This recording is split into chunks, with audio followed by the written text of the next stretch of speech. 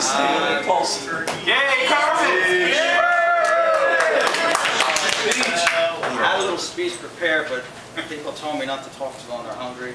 I was born in the beginning. Yeah, right at the okay. Went to service, 3 years, Uncle Sam. My father had a landscape business. He said if I didn't go to college or the service, he'd engrave my name on a lawnmower. So that decision was very easy. Right in Uncle Sam. Stationed in Texas for a year and a half, almost drowned. That was very scary. Went to Okinawa. First night there, the MPs took me to the morgue. How to shoot an autopsy. I won't get credit. You don't want to do that. 1962, I came to Berry and Homer, and it's a cold, winter, horrible day, but I made it.